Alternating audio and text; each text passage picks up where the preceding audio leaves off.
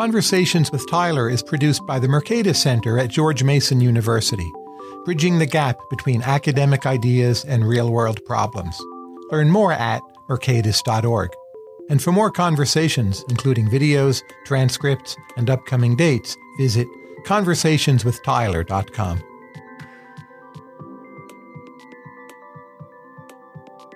Hello, I'm here today with Henry Farrell. I first learned of Henry through his blogging at Crooked Timber.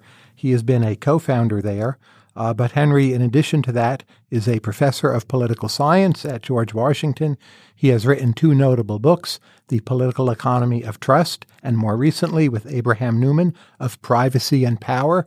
He has popularized and developed the notion of weaponized interdependence and done, in fact, much, much more in the popular sphere. He is an incoming editor at Monkey Cage blog, at the Washington Post, and has written just about everywhere else you can imagine. Henry, welcome.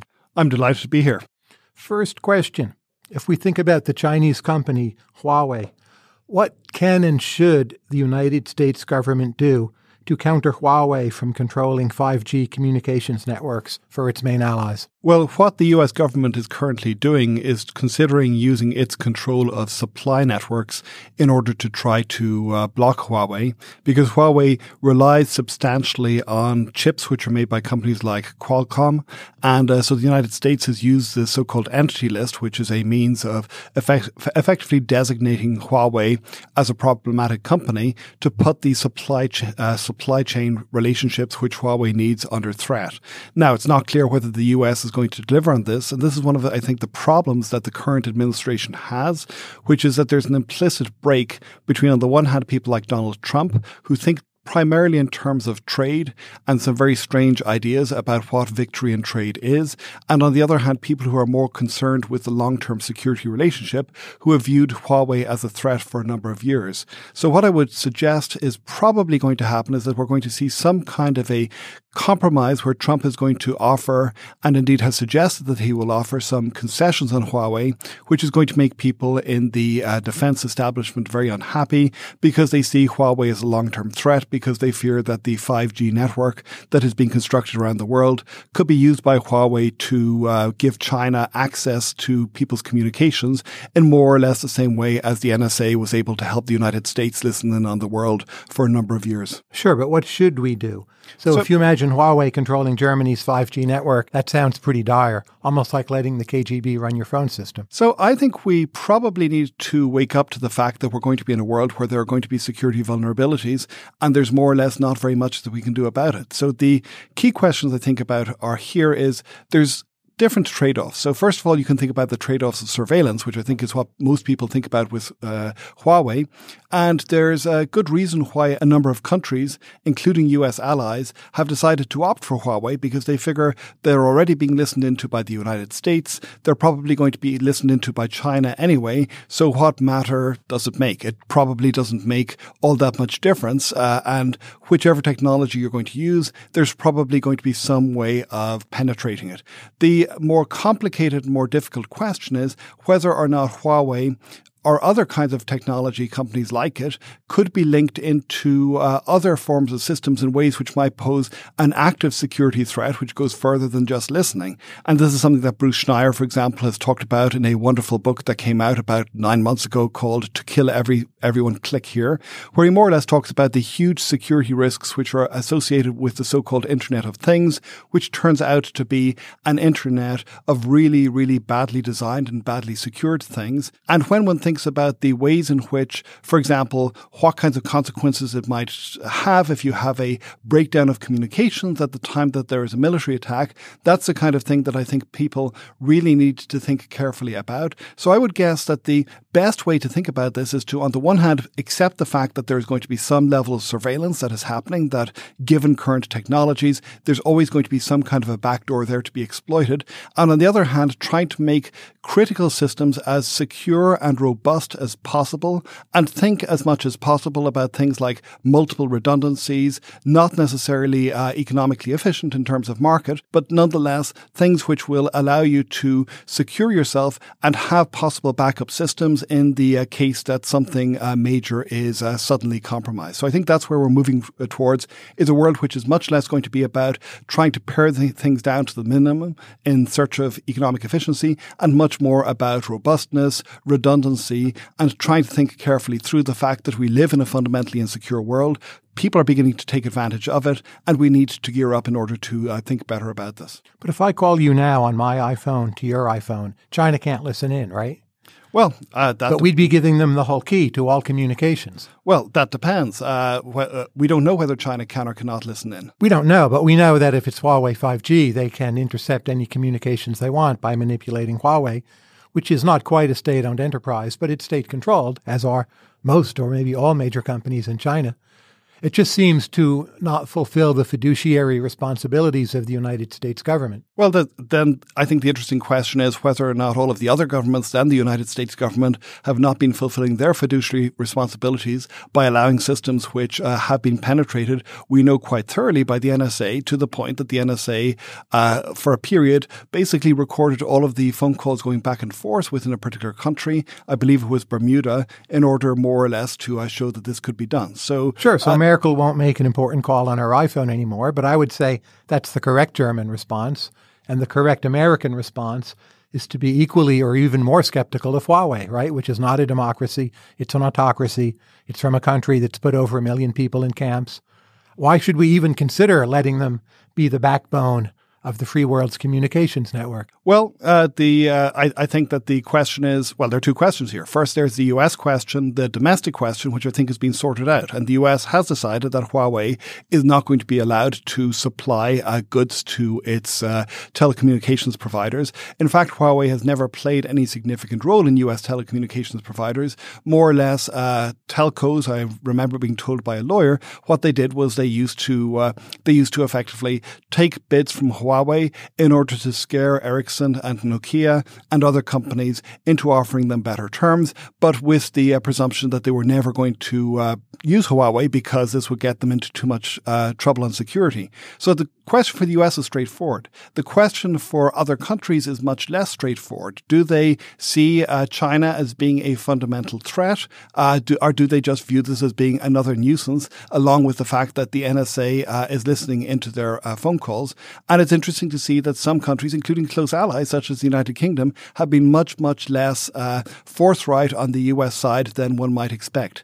Roughly speaking, I think one could say that there is if one wants to look at the ways in which countries have responded, I think a lot of it has to do with their geopolitical or geostrategic exposure to China, so that places like Australia and Japan have been far, far more willing to listen to the US on these kinds of things than places like the United Kingdom, which see that there is a plausible threat from Huawei, but think that in the end of the day, the balance between that and having cheap telecommunications infrastructure is such that they're willing to allow Huawei to provide at least some parts of the machineries that they are looking to have subcontracted out. How and when will European nations be able to bypass SWIFT as a payments network? That's a very good and very interesting question, because SWIFT is, as it stands at the moment, is nominally a European organization. It is a non-profit organization, a non-profit consortium, which is based in Belgium. So there are ways in which I think if the European Union were to get serious in this,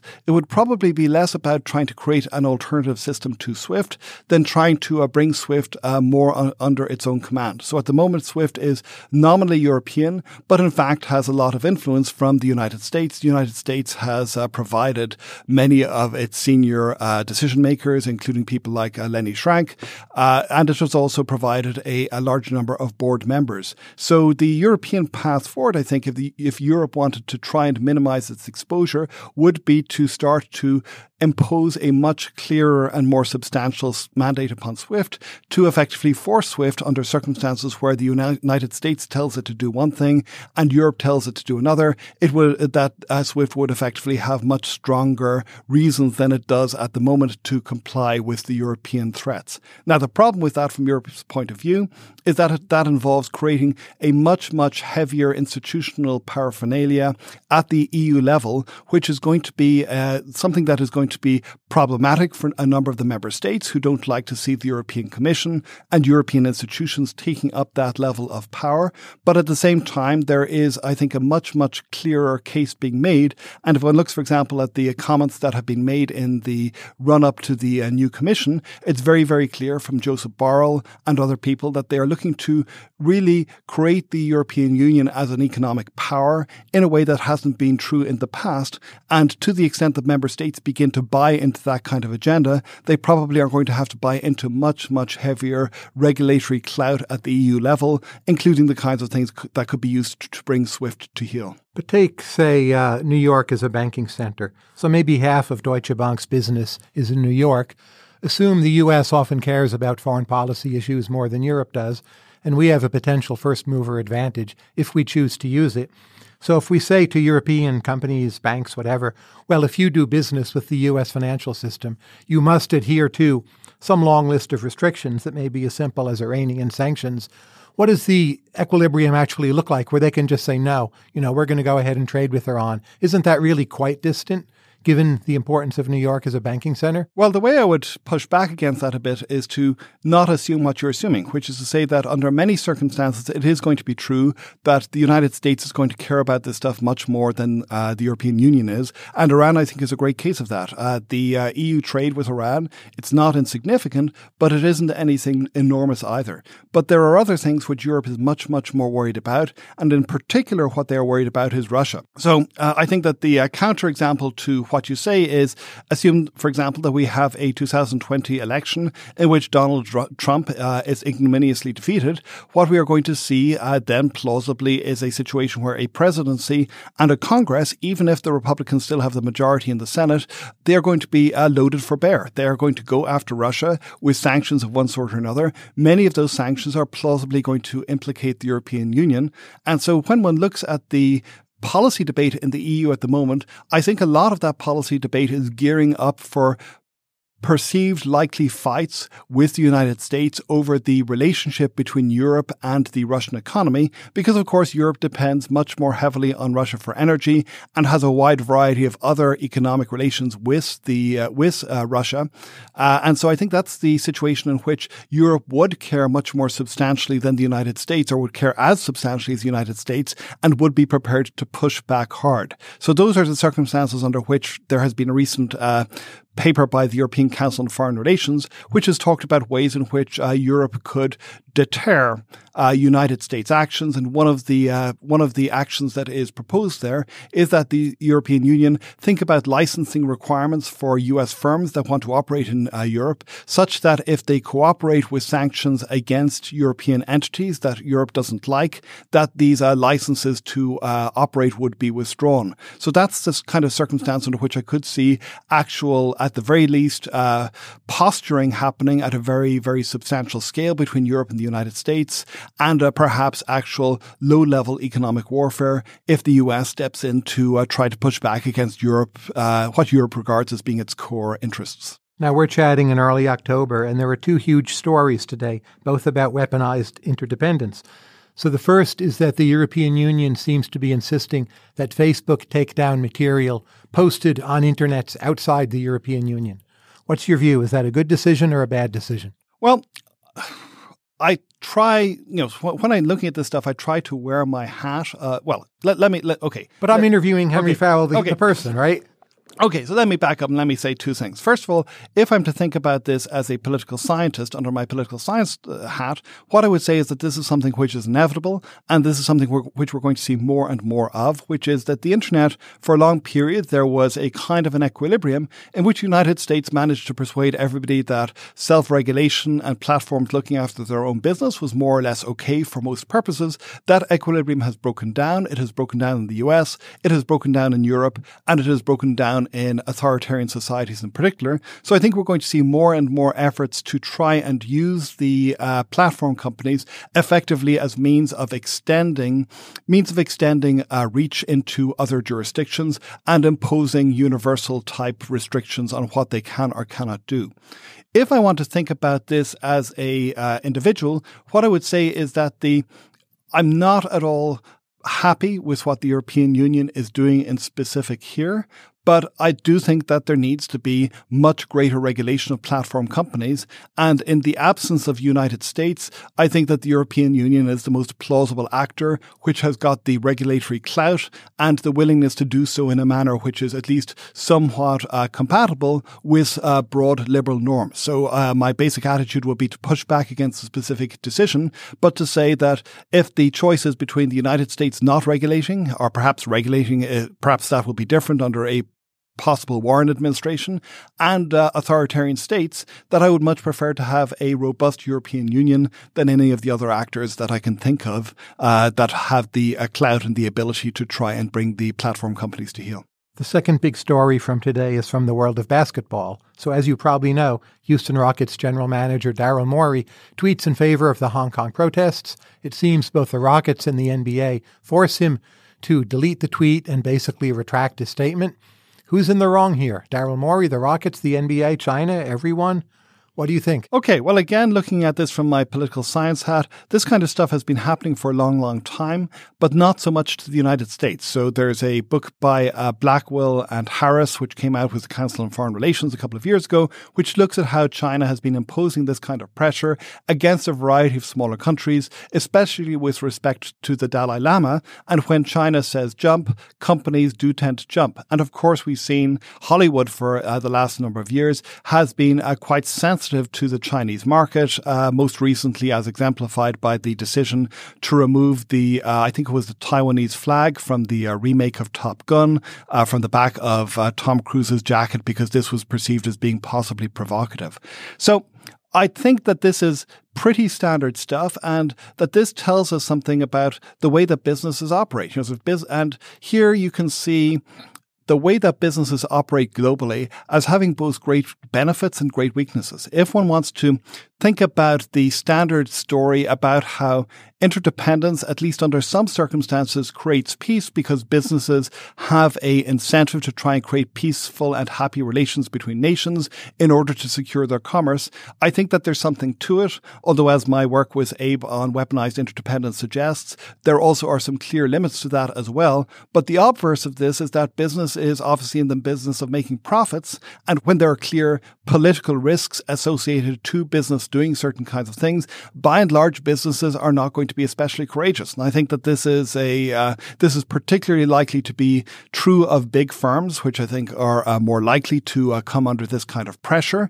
And one saw this already with regard to Hong Kong. There have been that Airways chief executive who effectively got ousted. I'm trying to remember the company, but I can't. But I know where you Yeah. So I think that this is, in a sense, if you want to outsource a lot of our decision-making about culture, about the ways that things ought to be done to business, this is what you're going to expect for better or for worse.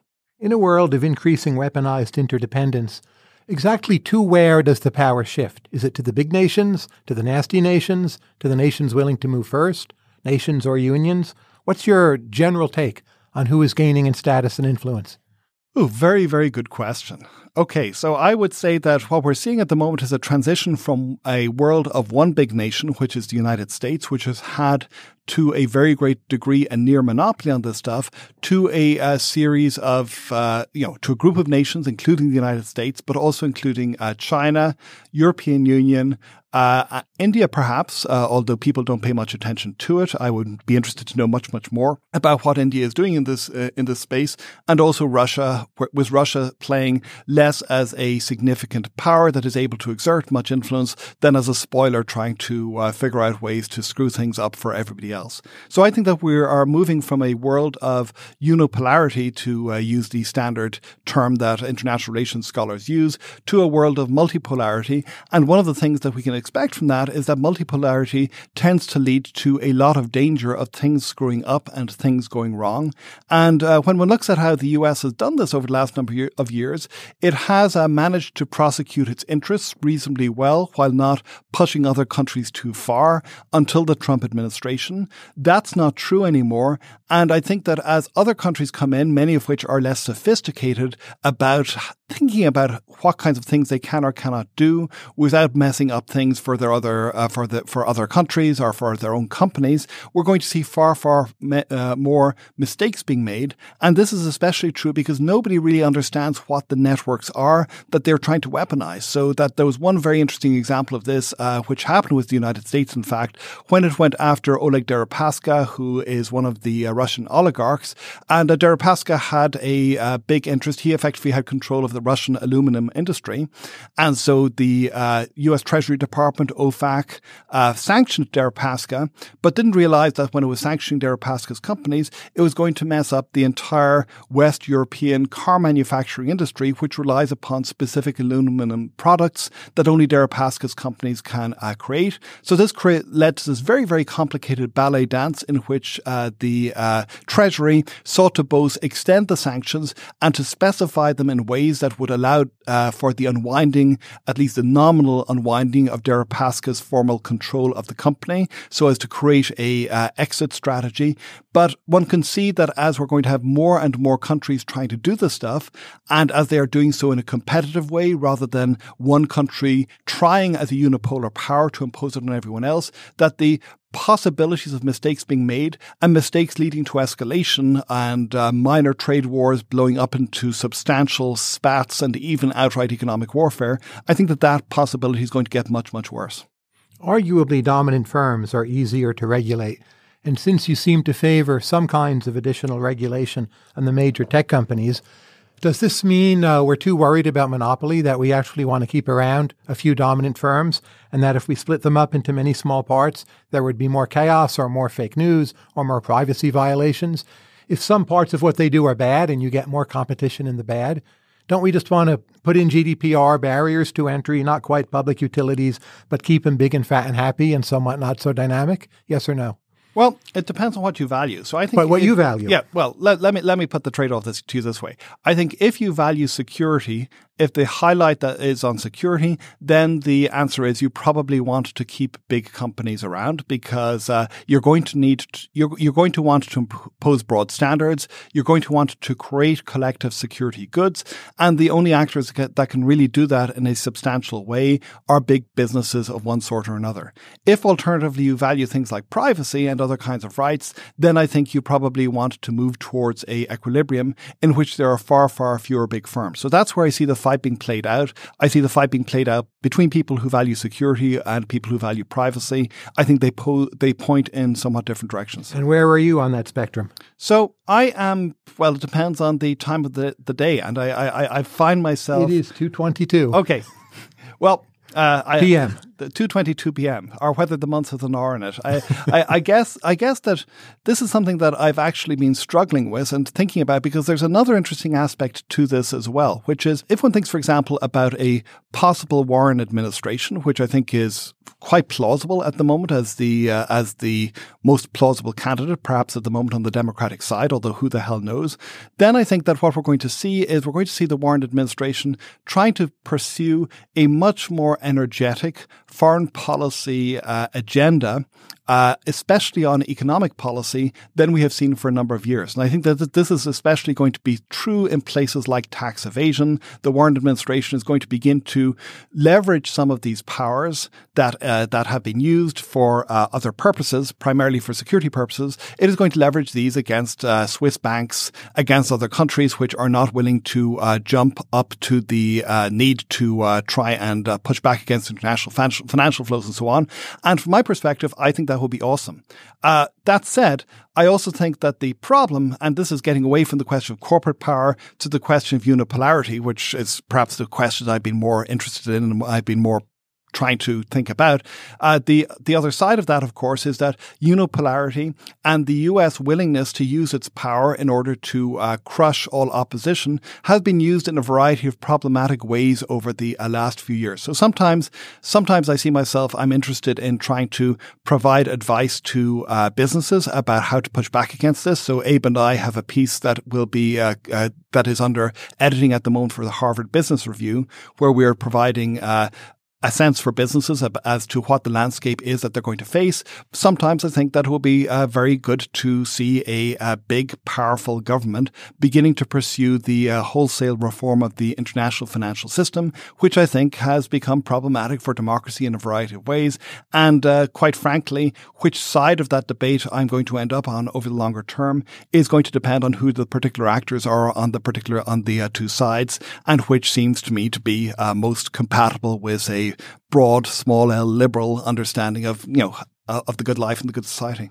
Facebook's proposed Supreme Court. How is that going to work out? Are you optimistic, pessimistic? Will it happen? I'm very pessimistic. Why? So this is a piece that Margaret Levy, who has written on the theory of the state, and Tim O'Reilly and I wrote about 18 months ago, where we, more or less what we did was we took a standard set of arguments from political economy, and in particular Norse and Weingast. So Norse and Weingast, I'm sure you're familiar with, and many of your listeners will be familiar with. They have this great article on tying the king's hands, where they argued that the Glorious Revolution, this crucial moment in British history, why it was so incredibly important was that it effectively allowed the monarch to make promises. So that previously monarchs had been able to borrow money and then renege on their debts. Once Parliament is instituted, the monarch can't do that nearly so easily anymore. And this weakness turns out to be an incredible source of power for the British Crown over the next couple of centuries. It effectively allows it to borrow money and to borrow money freely because the lenders don't have to worry that the money is going to be confiscated.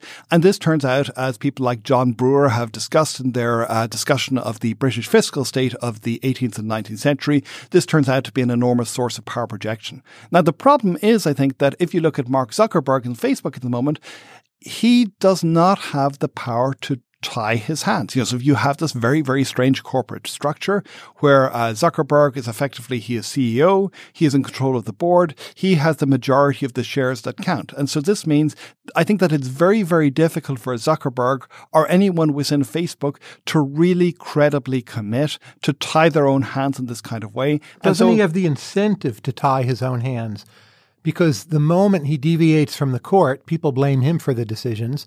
And what he possibly would like is simply for it to be someone else's responsibility. So it's then incentive compatible, no? Oh, well, we've seen multiple instances in the past where Facebook has proposed all of these arrangements by which there would be referendums of their users and so on, and where it effectively began to renege on this once it became clear that this was inconvenient for Facebook's underlying business model. So the question is, I think that this is going to work up to the point where there are serious implications for Facebook's business model, and past that point, Zuckerberg is going to have a very, very strong incentive to renege. And I think that there's a more general problem if we think about platform economies, that platform companies, I think, have become too powerful to commit to behave in good ways. So if you look, for example, at Amazon, if you look at Google, all of these they're not only businesses, but they're also effectively microeconomies in their own right. They are both market players and they are the marketplace itself for key aspects of the information economy. And I think that makes it really, really difficult for them to guarantee credibly to other market actors that they are not going to take advantage of the unique power, the unique access to information, access to ability to shape market conditions that they have. And even if they want to, it's going to be extremely difficult, I would imagine, for somebody like Jeff Bezos, so when he's got all of these hungry young executives who are trying to make money and whose future depends on their ability to make money, to stop them from pushing the envelope in ways that may undermine Amazon or Google's or indeed Facebook's market position over the longer run. So I think that this is a much, much more general problem. And we know far less about the internal hierarchies of these companies and the internal political economies of these companies than we ought to. But what we do know, and here I think Tim O'Reilly's recent book is quite good in this, gives us some reason to suspect that they may have some real problems. What should we do then with speech on Facebook?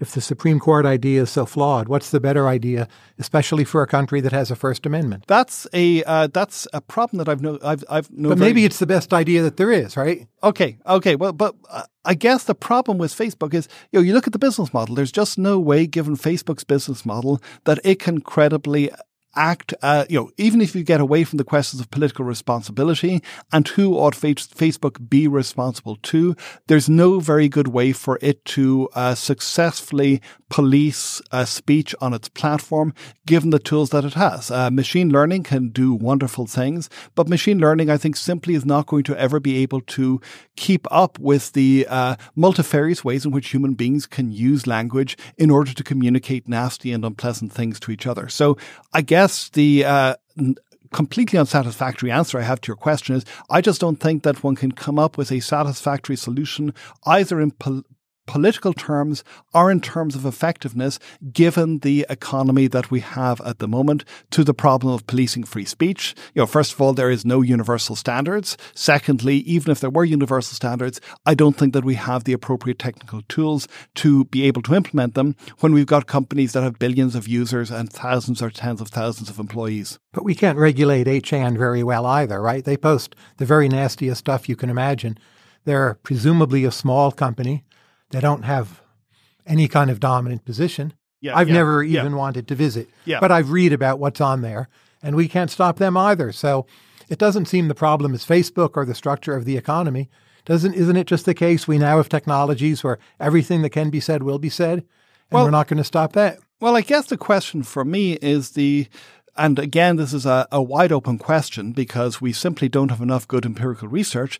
But what is the relationship in the broader ecology between companies like 8chan and companies like Facebook? So I suspect that companies like 8chan would be far, far less successful if there weren't much bigger platforms like Facebook that they could effectively grow upon. So here the argument is something as follows. If you think about 8chan and if you think about 4chan before it, they were basically meme factories. They were basically these places where these bored individuals hung out, so created these memes in a kind of process of frenzied Darwinian evolution where you desperately wanted to make sure that your whatever you had said was on the front page because otherwise it would disappear forever. And so you've got this survival of the fittest thing where incredibly valuable or incredibly effective memes go out and begin to populate the entire space. But you need two things for that to work. First of all, you need a process of generation.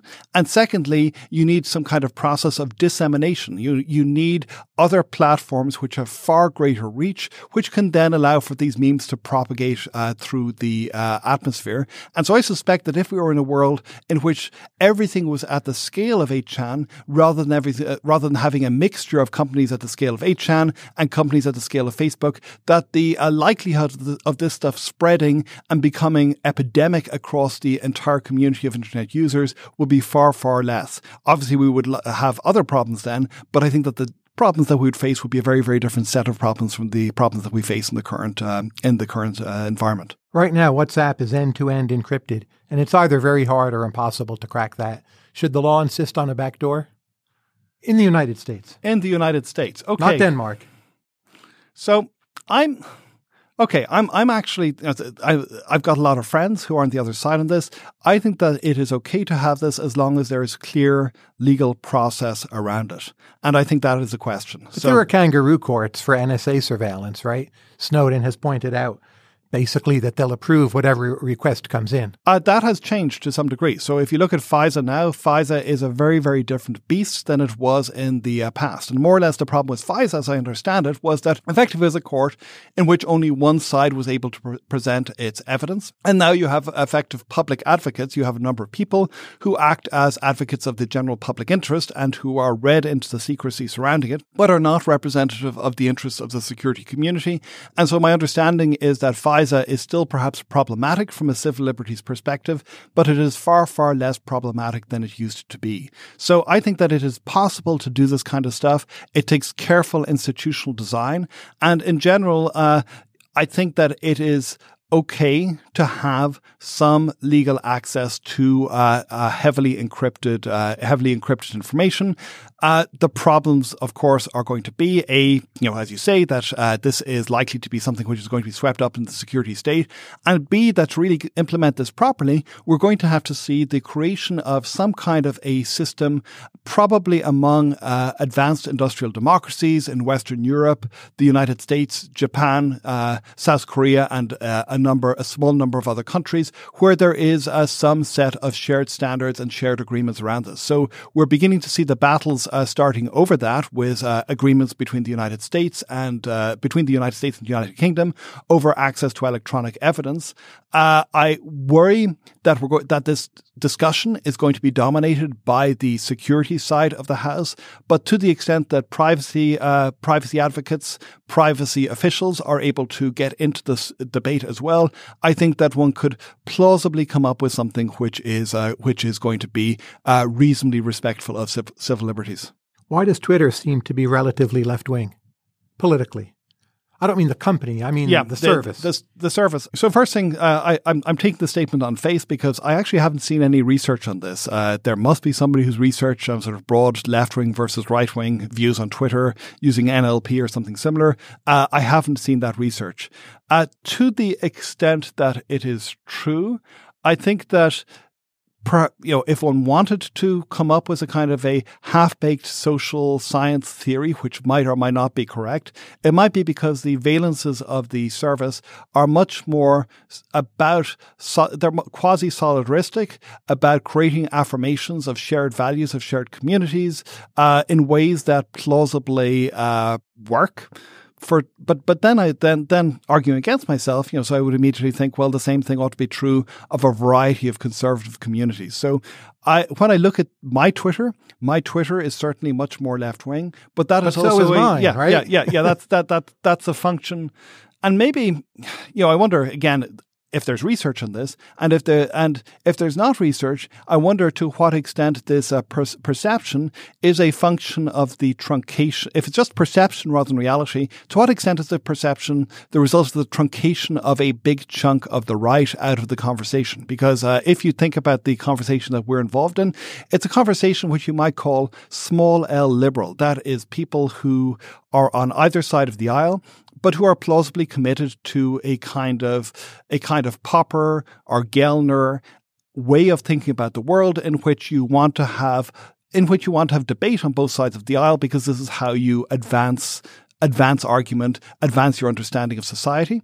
But on the right side of that, there has been a truncation where a lot of people, I think, have peeled off, and where Donald Trump has had, I think, some very, very substantial consequences for debate. I don't follow many people who are avid followers of Donald Trump, and I follow them more or less a clinical way, rather than these are people who are going to have interesting and unexpected things to say to me kind of way. So I wonder whether or not that perception is much more a result of the fact that if you are a certain kind of libertarian, the people who you want to talk to are going to be far more on the left side of the aisle right now than they would have been 5 or 6 years ago. The Martin Gurry thesis is that with the internet, we see everything better and more clearly, and there's more transparency. And we become jaded and cynical because the elites are not so wonderful. And everyone seems more dogmatic on Twitter, perhaps, than they are in real life. And thus we grow disillusioned with politics. Agree or disagree? Well, I think that a lot of it also has to do with the form of Twitter, that it was 140 characters and then 280 characters. There has been some research which suggests that the increase in the character limit has actually had consequences for the for perceptions of real argument happening, as opposed to people just setting out stances. So I think that there is certainly something to be said for the increased the increased dogmatism. That is, when you see the other side and what the other side actually says, that there can be a tendency towards polarization. But I also see a lot of very interesting conversations happening on Twitter that I would never have been exposed to before. And over time, maybe I've mellowed. I've become much nicer. I've become much more deliberate in not getting involved in confrontations or fights on Twitter myself, because I just don't have time in my life. And as a result, I found it a much, much more pleasant experience to get to know people and not feel that when they say something that you think is idiotic or reprehensible, that you necessarily have to argue with them, because maybe tomorrow or the next day they'll say something that's more interesting, and that brings you back into a feeling of communion with them. Shall we try some overrated versus underrated? Sure, go ahead. Bitcoin. I think overrated. Why?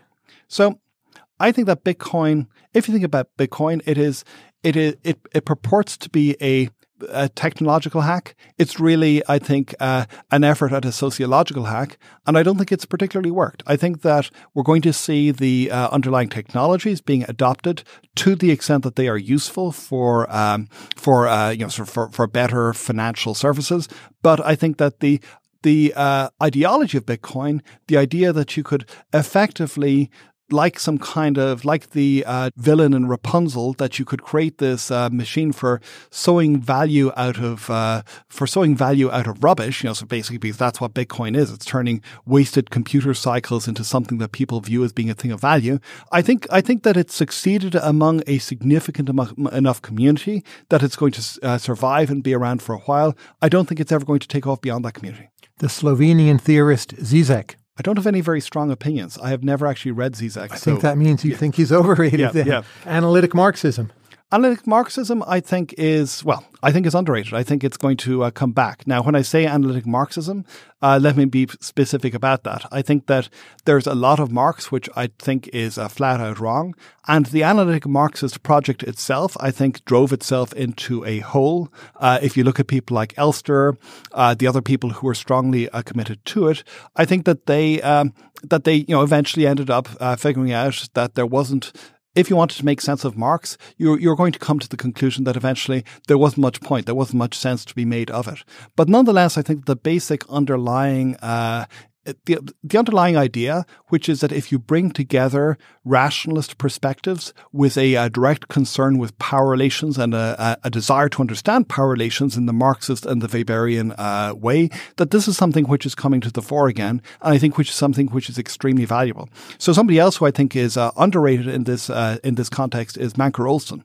And so, for example, I think if you want to understand where Elizabeth Warren is going, I think you want to go back to Mancur Olson's book on the rise and decline of nations, because I think what Elizabeth Warren is pursuing is very much an Olsonian view of how markets work, that drag and dross and corruption builds up, and that in order to allow markets to achieve their full potential, you need to, you basically need to cleanse them at a certain point. So I see Warren as being somebody who has very much taken on the law and economics training, and you see, I think, big marks of that in her thinking, but who has turned it in a very different ideological direction.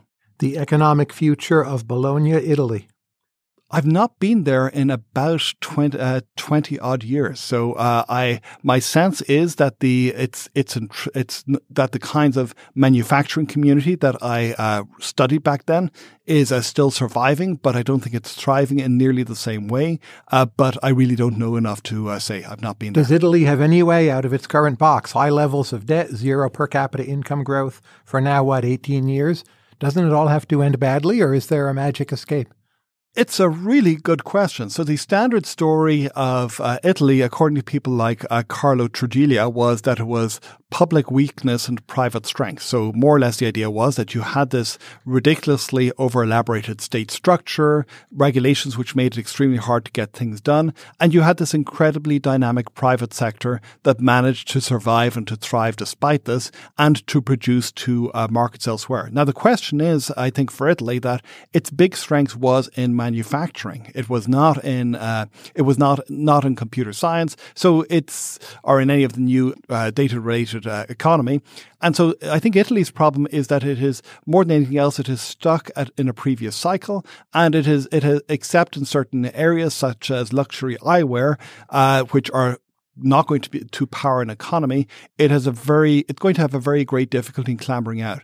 The interesting question, I think, is to what extent is the Chinese state kind of like Italy writ large. So you can see the same kinds of problems with this massive bloated state sector in China, these big companies which are closely and intimately related with the state. You have these small private companies which have been incredibly powerful, incredibly dynamic, incredibly successful. I wonder whether China may suffer from a version of the Italian disease 2 or 3 decades from now, and perhaps even more starkly because of the lack of democracy, because it really, I think, is only possible to maintain that private dynamism for a period of time, while the public economy doesn't provide for does not provide the appropriate public goods.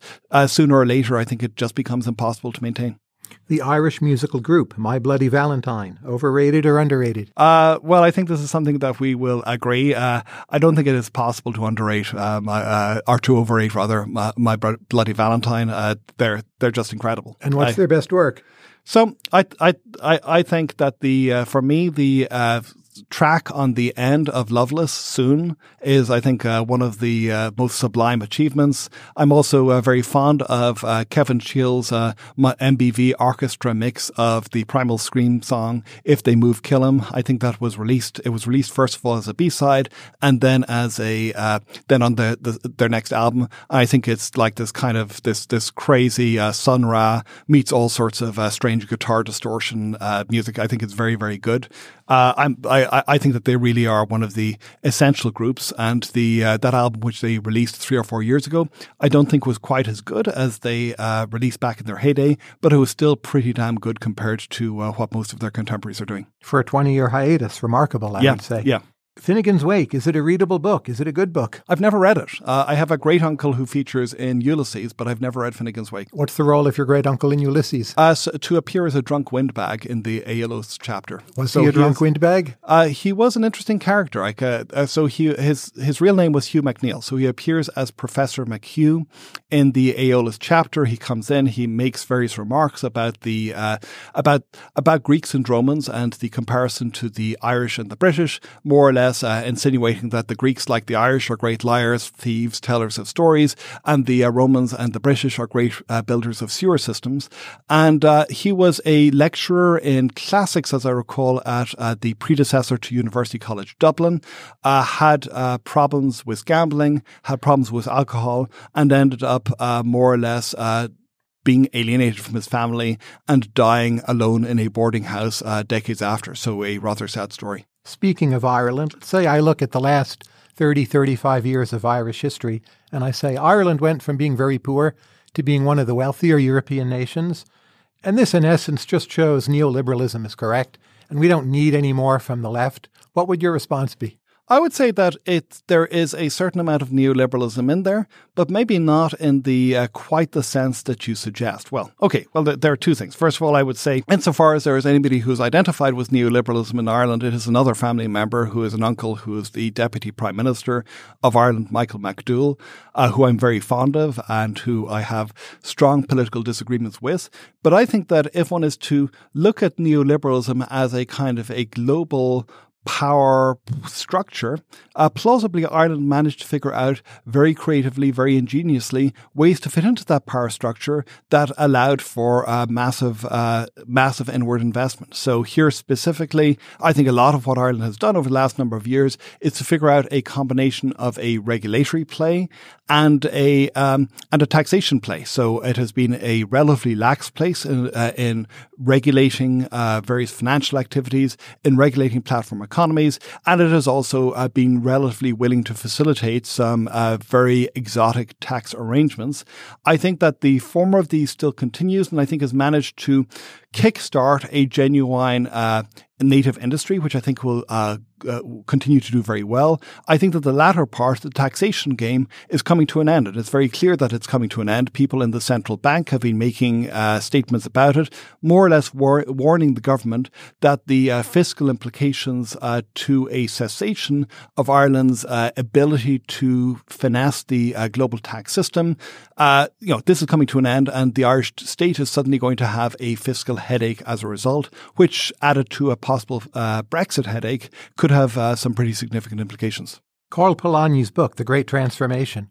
What was it, if anything, that he got wrong in there? It's a brilliant book. It's had massive influence on Danny Roderick, I think yourself, many other people. Does it have a flaw? It has many flaws. So I think it's a really interesting, good book that everybody ought to read. I also think that people ought to read Schumpeter, I think, is the book on the right that people need to, the Capitalism, Social Democracy book. But what I would say that Polanyi is a very, very, well, there are two things that are fuzzy in it. First of all is his ideal alternative, which is based, I think, in a kind of notion, a specifically Christian notion of socialism that I think he derives from people like Tawney, which I think is very, very hard to create in the modern era. So I think that there's a lot of pretty overt nostalgia for a previous, almost quasi-medieval sense of organic connection between society and economy, which I think simply cannot be reestablished under liberal conditions. And the other thing that, of course, is very, very vague and wafty in Polanyi is how it is that, quote, society, unquote, reacts against the market, reacts against these depredations of the marketplace, this double movement that he talks about. Personally, I tend not to believe in big abstractions such as society as explanations or as social causes. So I think that he captures something real. And I think if you want alternatively to say what Polanyi gets right, I think that there is something that can be said very plausibly about the ways in which many of the aspects of Trump, or alternatively of what we see happening with people like Orban and Kaczynski in Central and Eastern Europe, that these can be explained as being reactions against overly harsh market forces of one sort or another. But the specific micromechanics through which this happens are really, really important. And we still haven't really figured out what those micromechanics are. And I think trying to figure out how to create a better society is really going to force us to look at this much more specifically than a Polanyian framework would allow us to do. Who or what will replace labor unions as the offsetting or special interest group to oppose capitalism or capitalists? Can we really count on the urban professionals? Aren't they a bunch of spoiled brats? I think labor unions are going to replace labor unions. So I think that we're going to now, that said, this is a kind of a long-term bet, which could, of course, turn out to be completely wrong. But I think that it's more or less impossible to imagine a world in which you have protection for large segments of the population that doesn't roughly resemble labor unions. Now, this may be very, very different, just as the platform economy involves a greater degree of disaggregation and standard work practices. One could imagine that we're going to have to see labor unions being very, very different in form. But I think that they're important. And it's also very interesting to see people like Acemoglu and Robinson making a very important political case for labor unions, saying that if you're an economist, you can't think about labor unions as being a first best solution because clearly they're about distribution of stuff to their members. But if you're thinking about maintaining the underlying conditions for democracy, which presumably is a good thing for markets and for capital, then having something like labor unions is necessary. And I think that the way that Niskanen has moved, and in particular the way that people like Brink Lindsay, together with Steve Tellis, have moved towards endorsement, albeit with a certain amount of grudgery, of labor unions, really points to the realization by smart people on the centre-right and on the libertarian and tinged centre-right that this is something that maybe libertarians have gotten wrong over the last couple of decades. Pseudo Erasmus issued the following tweet a few weeks ago, something like, "Has any successful industrial policy been backed by a regime that took the side of labor rather than business?" Do you have a response? Not off the top of my head. I would have to think about that. In terms of trust, you've written a great deal on trust. What's the most solid piece of evidence or body of understanding we have on why some societies are higher trust than others? Well, I tend to think about trust in terms of institutions. So there are different people who have different takes on this. Some people talk about trust in terms of this kind of this broad social sense of optimism or happiness and things. I tend to think that if you want to have trust, you need to have well-functioning institutions which that's circular in a way, right? Well, it depends on what you say. I could bore you for hours about how I think that institutions work. But if you really want to, I guess, get the Farrell sense of the social production function, it's something like the following: that you need rough levels of economic inequality, which allow for institutions which are reasonably fair, which in turn create the conditions for social trust. A little bit on literature. Gene Wolfe, Book of the New Sun. 4 volumes. Maybe you know the Monty Python skit where they do summarize Proust and you have 10 seconds. How would you summarize what's in those 4 volumes? Why is it interesting? I would summarize it as Proust with rocket ships and ray guns. So I would say summarize Proust. To summarize Wolf is Proust with rockets and ray guns. Is it introspective? It all seems to be in the sphere of action. So we never know what the torturer, Severian, is thinking or feeling, or I don't know. It confuses me. Is he a good guy, a bad guy? I'm never sure. Well, we know what he says he's thinking. Of course, but Wolf misleads us systematically. Wolf misleads us systematically, and clearly Severian is not he is not a reliable narrator, but then neither is Proust's narrator either. And I think that if you really want to understand where Wolf comes from, it really is Proust. His writing style is Proust, his Proustian. His concern with time, with how it is that time works, is quintessentially Proustian. And you don't look to Wolf any more than you look to other science fiction, I think, for characterization. I don't think that's the particular strengths. What you do look is for a kind of a sense of the world. And I think in Wolf in particular, so he provides this real understanding of how it is that the workings of society, an interestingly conservative understanding of the workings of society. And so I think of him almost as being Proust in reverse. So Proust is describing a world in which the modern world is overtaking aristocracy. And that clearly is one of the great problems of Proust, is what is happening on the social level. That you have all of these aristocratic understandings, these, the Merovingian, all of these histories, all of these castles, all of this wonderful art. And they are being replaced by the modern world with its telephones, with its electric lighting and so on. And how do you think about this? How do you try to preserve what is happening in the past? And what Wolf does, which I think is an extraordinarily interesting thing, which I think would be impossible for anybody who's not a science fiction writer, is to take that and to reverse this and to imagine a world in which modernity has disappeared. So it is at the other end of the telescope. It is this tiny image which is barely discernible if you look through the telescope the wrong way.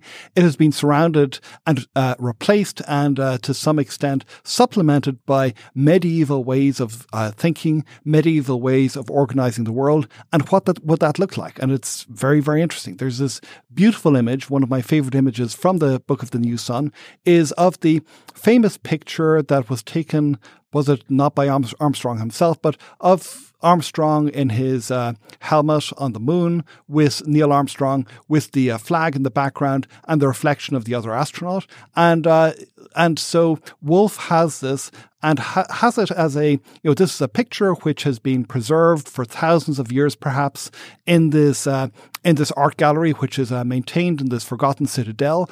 And so he gives you this wonderful sense of what it would be to have an image like that taken and ripped entirely out of context and seen through an entirely alien set of eyes. And that's what science fiction does when it does it well, is to make the strange familiar and the familiar strange in the novella sense of the word. And I think that, that's why for me, Wolf is a head trip.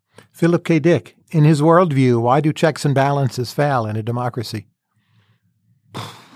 How do things go wrong, right? We're America, we vote for people, they give us things, we live, we die. What's the actual problem? So I think that Dick's understanding of politics is, at least his intellectual understanding of politics is not his strength. So he has this, he's got this very strong paranoid streak. Everything is about Richard Nixon, which I suppose is not unreasonable given the way that the world is. What I think Dick gets much, much better than his sense of politics as such, or for that matter, than his sense of character, because he is absolutely terrible on character, especially when it comes to women characters. His women characters are all expressions of Dick's own personal anxieties in one way or another.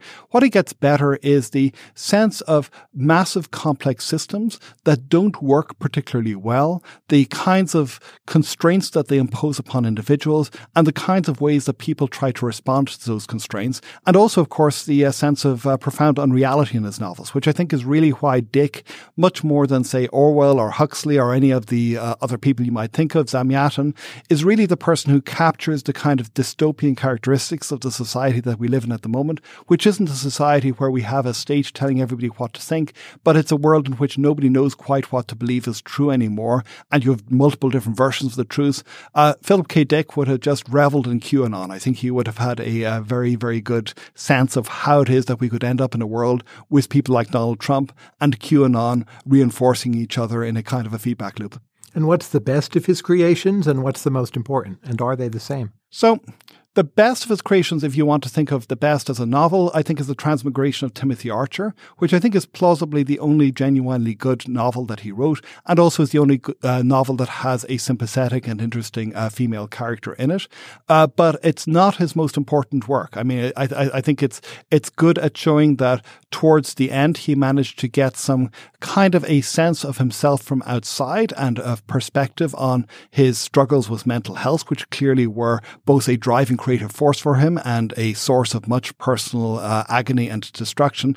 I think that the works that are most important, I think, are Ubik and Martian Timeslip. Both of these, I think, these are the quintessential Dick novels about how it is that reality can break up and what it feels like to be in that kind of world. So if I think again about the kinds of, when I feel depressed about the way in which somebody like Donald Trump seems to dominate in very unhealthy ways our collective imagination so that it's almost impossible to get away from. I really think about one of the kinds of psychic predators that Woolf describes, sort of Jory Graham, I think it is, if my memory is correct, in Ubik. So there's this kind of the sense of the world in which all of these paths converge towards a single actor who just gobbles up all of our attention. So, Dick doesn't have any very plausible way of getting out from that. So if he suggests more or less that we need some kind of divine intervention, but I think it captures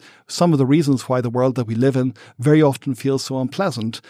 Even when we don't want to pay attention to Donald Trump in the United States, we find everybody around us wants to pay attention to Donald Trump. And Trump, if nothing else, seems to have a unique mastery of the skill of remaining at the center of attention. A few questions about Ireland. What do you miss about Ireland the most? What I miss is also what I'm happy to get away from, which is the sense of comfort and belonging. So Ireland is a very small country. Within 60 seconds of having met another Irish person, you probably have figured out who that person's family are, where they come from. You will have made a wide variety of inferences about what kind of person they are, what their plausible political beliefs are, and so on. And that's very, very comforting to be in. It's also somewhat constraining and constricting. So what I love about the United States is the precise opposite, that nobody much cares about where you come from. If they think about Ireland at all, they think about it as being a small, quaint place with leprechauns and green fields and what have you. And so you have a much greater opportunity to make yourself and to decide who you are in the United States than in Ireland. And at least if you have the economic wherewithal to do it, that makes Ireland in some ways a much more confining, a much more restrictive place than the United States, again, assuming that you have enough money in the United States to be able to realize yourself. Why did Ireland seem to secularize faster than just about any other country in world history? Less than 30 years. Now the rate of church-going is very low. It used to be one of the most religious Catholic places. I think that it's what's his name, Timur Kuran. I think that this is a Timur Kuran story where you have the set of beliefs and expectations which are mutually reinforcing because everybody believes that everybody else believes them, and that when this collapses, the collapse can happen very, very quickly indeed. So I think we saw a massive wave of preference revelation happening, and it's pretty possible to pinpoint the point at which it happened. One of my professors was a character called Brian Farrell, who was very well known for being quite careful and reticent because he was also a television broadcaster. He ran the Big Ireland Current Affairs show. And then one day we had the revelation that a bishop who had become the spokesperson for the Irish Church had been found to have had a child and have been supporting that child for 17 years using church funds. And the following morning, I saw Brian in the car park in University College Dublin, and I saw him in absolute glee saying, "The bastards, they've lost. Finally, the bastards have lost." And he was right, because at that moment, the stranglehold, which a certain version of conservatism had held on Ireland, it began to evaporate very, very quickly. And after that, I think that the having the church as the center of society, as the center of all of these social functions, all of these things began to disappear. Material prosperity helped substantially as well. But I really think that the reason why it happened so fast was because it should have happened 20 or 25 years before, and it took a shock to the system to really cause this cascade of norm degeneration, so that people switched rapidly from one equilibrium to another. Last but not least, the Henry Farrell production function. So at Crooked Timber, you have a lot of readers, right?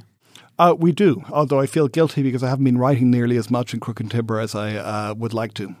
But in the equilibrium, why aren't there more Crooked Timbers? What is the scarce input, right? People like readers. So I think that Crooked Timber, I think that we had a useful catalyst function.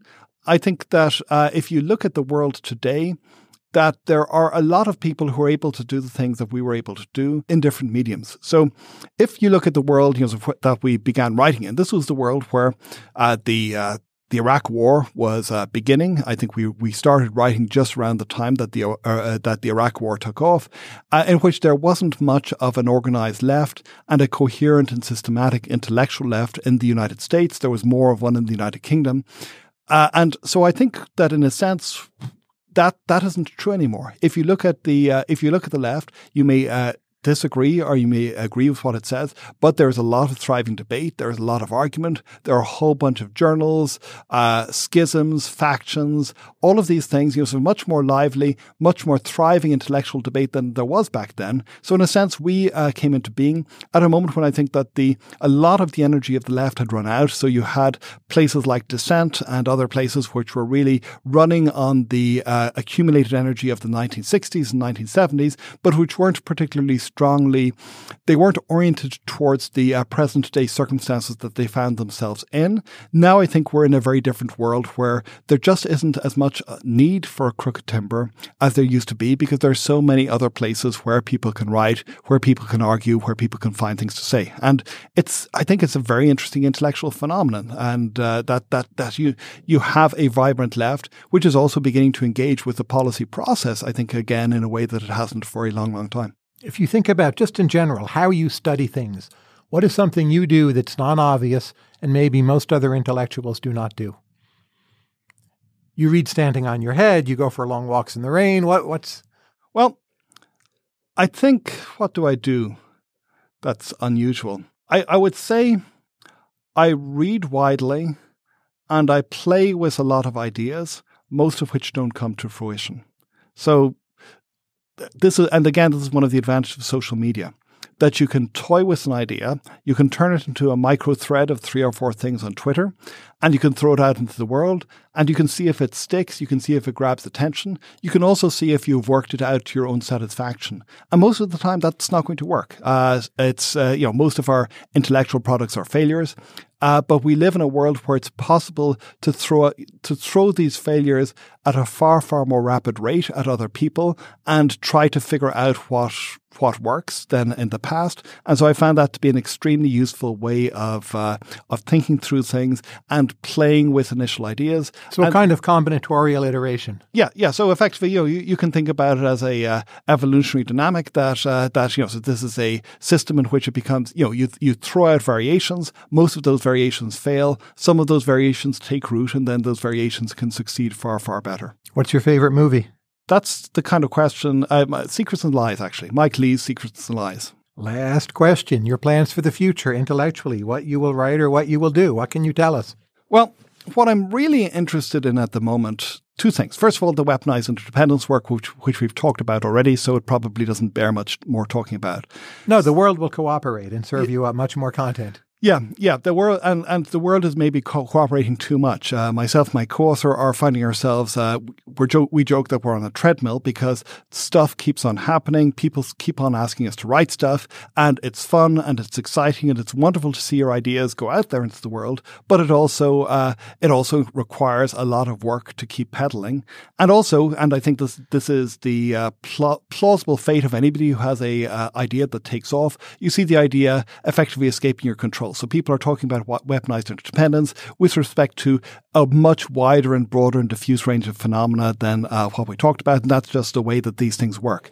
Second thing that I'm interested in is the informational content of democracy. So here, maybe the intuition is something like the following. So we have a standard set of arguments that have been extremely influential among libertarians and I think more broadly in the world, which are derived from people like Hayek. You know, we have this this set of arguments which are beautifully expressed and which I think are very important arguments that Hayek makes about how markets work extraordinarily well to gather all of this diffuse information, this information which is simply unencodable, and to make it into something that can be useful by through the price mechanism. So the price mechanism takes all of this tacit knowledge and makes it actionable in important ways. The Hayek and the Mises story is, of course, one where they contrast this with state planning. And they argue, very plausibly, that if you look at central planning processes, that these central planning processes are never plausibly going to be able to compete with the market, at least for doing that kind of thing. I think that states can do lots of other things. I think that they underestimate that, but that's a different argument.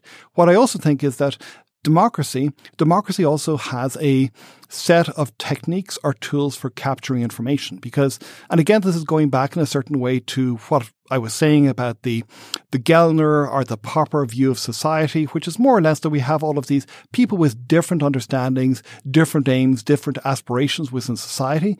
And you want to do two things. First of all, you want to maintain peace among all of these quarreling people, you know, with their very different aims and aspirations. You want to try and figure out how you can stop them from going to war with each other. But secondly, there also is going to be a lot of information which is captured precisely in their disagreements, in their differences, in their differing perspectives. And so my ideal for democracy is as a machinery to try and get as much information out of those differences as possible, to take things like partisanship, which is messy and rancorous and squalid much of the time, but to recognize that the clash of debate of different ideas, the clash of perspectives also has a lot of information value and does things that markets can't capture. So trying to think through much more systematically, what are the modes under which democracy is better or worse at doing this? What are the kinds of institutions that allows democracy to do this better or worse? This, I think, is a major set of questions. Obviously, there are lots of other people who are doing good things on it. But if I think about the other work that I'm doing with people like Cosma Shalitzi, who you are familiar with Hugo Mercier and Melissa Schwartzberg, these are the kinds of ideas that we're trying to get at. And also work with Bruce Schneier, which is thinking about the opposite side of this, which is that democracy is likely to be overwhelmed under circumstances where people disagree too much on basic facts, on basic information, and in what ways can you try to make democracy less vulnerable and more robust against various forms of informational attacks, not only Russian-type attacks, but the kinds of attacks that domestic political actors seek to use in order to pursue their own short-term aims. Henry Farrell, thank you very much. Thank you. Thanks for listening to Conversations with Tyler. You can subscribe to the podcast in iTunes, Stitcher, or your favorite podcast app. And if you like this podcast, please consider rating it on iTunes and leaving a review. This helps other people find the show.